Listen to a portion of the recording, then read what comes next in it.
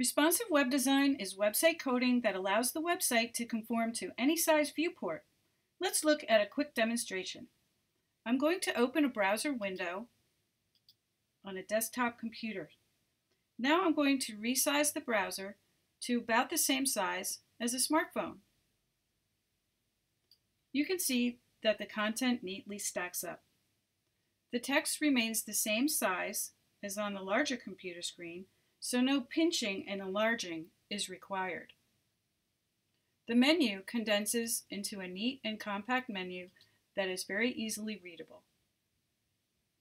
Now we're going to resize the window to about the same size as a tablet in a horizontal format. And you can see that the content again rearranges and resizes. Now a vertical format, and the same thing occurs. Now we will resize the browser window viewport back to the computer screen size. We can see that the content falls right into place and lays out nicely for the reader. So there you have it. Responsive websites contain specific coding that forces the content to adapt to any size viewport, allowing the reader to easily find all of the information contained on your website.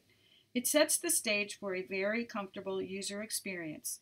Not only is responsive web design great for viewing, search engines love it.